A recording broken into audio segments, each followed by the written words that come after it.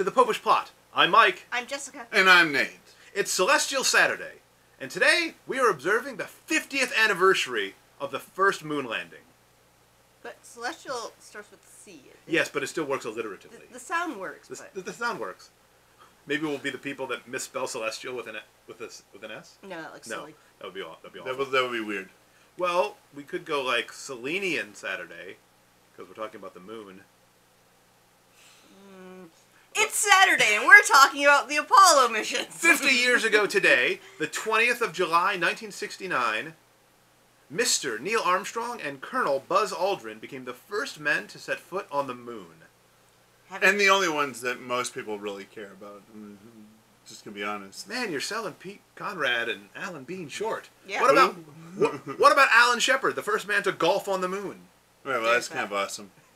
Alan Shepard was not only the first American in space, but then the first man to golf on the moon. Alan Shepard. But we, here at the Popish Plot, wanted to talk specifically about two incidents connected to the Apollo program. So, back in the day, there was the space race between the United States, the good guys, and the Soviet Union, the bad guys. We were totally going to beat them. Absolutely. Now, in the early days, things were not going so well.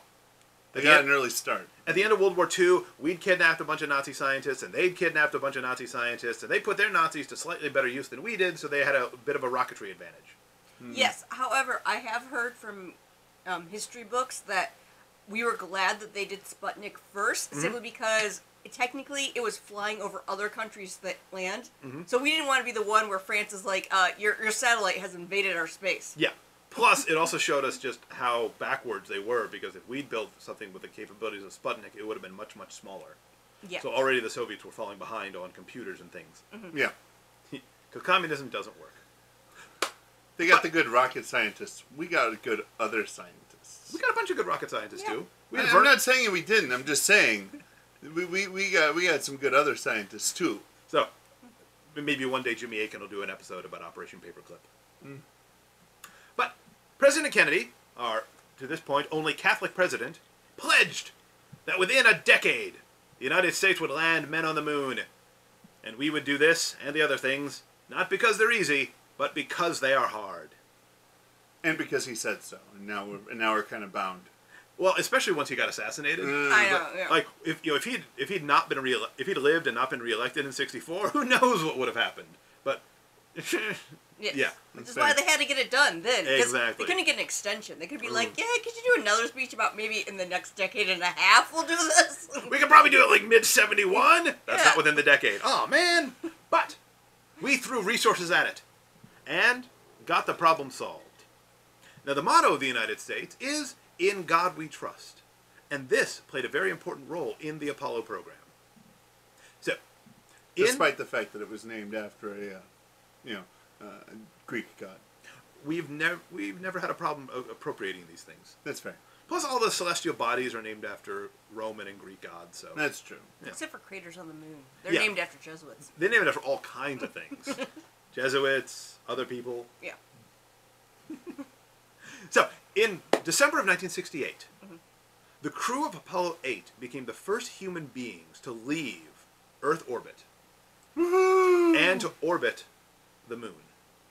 They did this at Christmas time, and as they orbited the moon, they made several very, very, very, very widely viewed television broadcasts. Well, there was like 2 channels. And this was the first time that men had ever orbited the moon. It was an amazing thing. And the crew of Apollo 8 did something very, very touching. Being the first human beings to see the Earth from that far away, they had a unique perspective. They were the first ones to see Earthrise. The Earth coming up over the horizon of another body. All of us on Earth are familiar with sunrise, with moonrise, with the stars rising above the horizon. They were the first ones to see the good Earth from that perspective.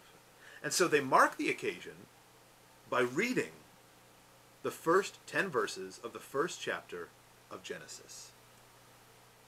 In the beginning, God creating the heavens and the earth. And over and over and over again, it is good. Now, this was the most watched television program in human history at that point. Again, there weren't very many channels. Yeah, that's fine. So everyone who had a TV was tuned in. Yeah. It was a moment of tremendous triumph. And it was paying homage to the fact that we, apart from God, can do nothing. We can try to do a lot, but we'll fail at most everything.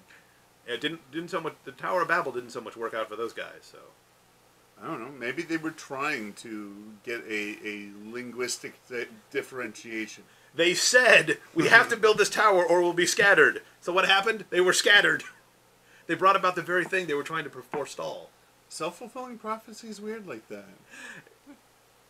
You know, that happens a lot in the Bible. People who are inadvertent evangelists. All right, but we were talking about rockets. So yes, because rockets are awesome, and everyone acknowledged that rockets were awesome, except for the atheists who are always against fun and awesomeness. So some atheists filed a lawsuit against NASA, saying that the Apollo 8 astronauts reading from Genesis on a television broadcast had somehow violated the separation of church and state. Well, they are government employees.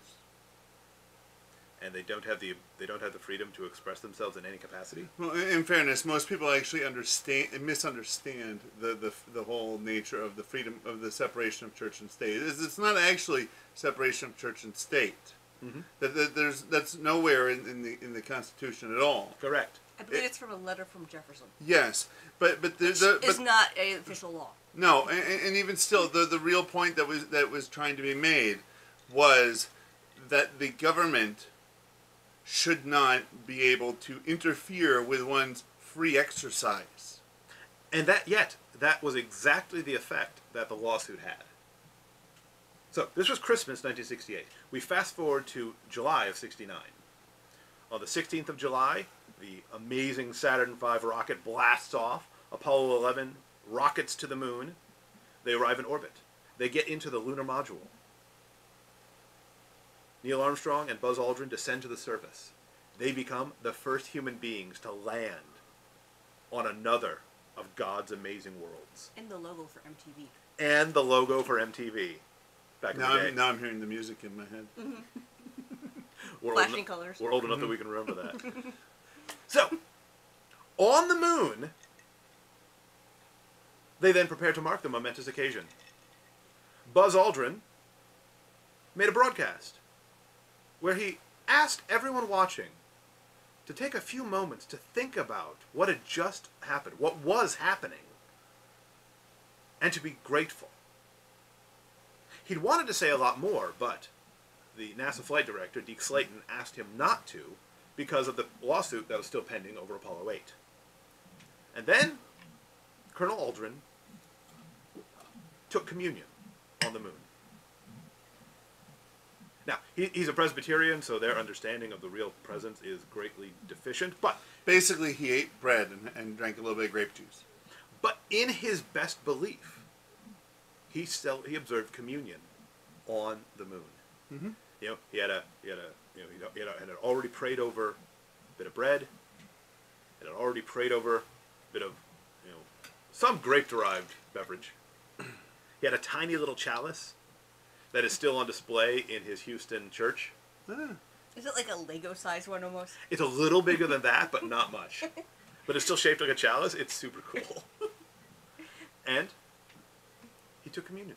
Because he recognized... Now, Buzz Aldrin is not a perfect man, like all of us. He's a sinner. He's had his struggles. Occasionally, he's punched a journalist. Who hasn't wanted to? Come on. And he's had so many opportunities and punched so few. Mm-hmm. But he recognized that in these most important moments, I mean, for pity's sake, men had just landed on the moon! In a few minutes, they'd be walking about. Sadly finding no cheese. None. Sigh. Mm-hmm. Maybe if they dug deeper. But in our moments of triumph, that is the appropriate time to give thanks to God. But because of some people who have an extremely narrow view, who view anyone with a divergent opinion as a threat, Colonel Aldrin was not permitted to share that experience with the American people. Instead, we all have to pretend just to go along with the acceptable secularist agenda. And of course, even though the lawsuit over Apollo 8 was eventually dismissed, it achieved its purpose in a permanent chilling of any mention of God in relation to the space program. Hmm. And in the 50 years since the amazing triumph of Apollo 11, what have we really achieved? In those first 7 years of spaceflight, from the time that Alan Shepard flew in space to the time that Neil Armstrong became the first man to set foot on the moon, we went from little one-man spacecraft that just went on parabolic trajectories and didn't even orbit, to sending men to the moon, having them walk about, and then returning them safely. In the 50 years since, there were another 5 missions that put men on the moon, plus the Apollo 13 mission where they didn't get to walk on the moon, but at least they came back safe. And then, well, we had Skylab, and we had the space shuttle, and 40% of those exploded. That's if it was baseball, those would be a good percentage. Seriously. And if it didn't involve, horrible deaths. Yeah, I mean, it hadn't killed 14 people. And, we've got the space station, which is cool. And now we're playing nice with the Russians. We'll all hang out together on the space Yeah, station. yeah, because we don't have because we no longer have the ability to send men into space. So we have to hitch rides with the Russians, who are using Apollo-era technology with their Soyuz capsules. We also put a bunch of satellites up for that MTV with the picture of him on the moon. So many satellites that we've now got a whole bunch of space junk. Now I'm hearing that music again. All right. So, we technically made aliens because we've released enough bacteria that theoretically there's now bacteria that has always lived in space. yeah. That'll never come back to haunt us. Not at all. I've never seen any horrible film in which that would be a horrible thing. And it's I've not seen good films in which that would be a horrible thing, and horrible films in which that would be a good thing. But the Apollo 8 astronauts, reading from Genesis as they orbit the moon, as they become the first men to see the Earth, that doesn't diminish anyone. Even if you're not a believer, all they are doing is acknowledging their belief and the fact that God's providence made all of this possible.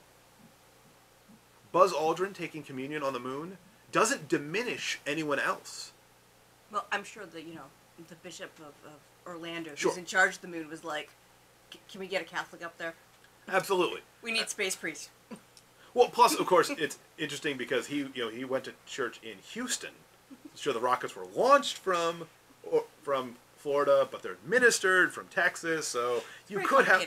I'm sure if Cardinal DiNardo wanted to dispute it, that There's like arm wrestle for it. there you go. Well, and now that you've got to mention, that he was the first person to take communion, although albeit not a proper Catholic communion. Yeah, on the moon. Not the Holy Eucharist, but still. I really want to be the first person to receive Holy Eucharist on the moon. And not like he did while he's sitting inside some safe capsule. I mean, I want to go out on the surface of the moon. So we're going to have a discussion off camera with Nate about how space helmets work and why you ought not to lift up your visor to take in the host in the vacuum of space. I've heard from, scientific sources, you got about 30 seconds before it will kill you. Before it will kill you doesn't mean that you won't be messed up before then. I can totally make this work, guys. All right, so I mean, I can't. In all fairness, I can't pass all the rules required to fly to space because the vomit comet is not going to be pretty. I think it's safe to say that a Popish Plot space program is a fairly distant proposition at this point. But Very distant. But if you guys want it, we can make it happen. No. If it's God's will, if it's God's will, it will happen. It seems highly unlikely that it is. If you would like to help hasten our ability to get to that point, please feel free to contact us at the Gmail address down below. We have some ideas. It's a long way off, but you could help us get started. So this 50th anniversary of the first moonwalk, we here at the Popish Plot simply invite you to think about whether or not our civic life as Americans has been enhanced by the banishing of expressions of faith from the public square, or whether, without imposing belief on anyone else, simply expressing our own faith has contributed mightily to some of our most amazing achievements. So today, take a few minutes, once it gets dark, I know it's summer, so it gets dark late, but if possible, take a look at the moon. And think about the fact that, holy wow, we put men there. Their footprints are still on the moon because there's no wind. Yeah, Yes, no the flag atmosphere. got bleached out. Only the first one got knocked down because after that they learned you have to plant it farther from the council. It's bleached. bleached. Sure. Sure. All that radiation. Well, it has very little atmosphere up there to yeah, protect it. yeah. The sun is a giant ball of nuclear death. Plus, after 50 years, if we had a flag out here, it would be, pretty much gone. Exactly. So, comment below about your favorite thing about the Apollo program. Or whether or not you want to see video of Nate riding the vomit comet. No, you do not. You will not make it. Subscribe to our channel, ring the church bell to be notified when the next plot is uploaded. Because you like space, you'll give this a thumbs up. And, until next time, remember to Live your faith. Love your faith.